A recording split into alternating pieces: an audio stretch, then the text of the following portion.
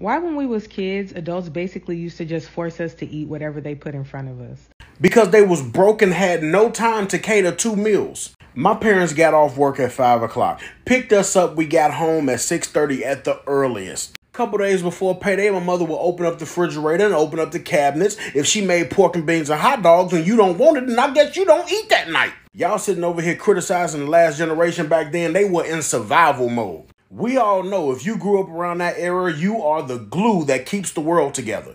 We know what freedom and struggling look like.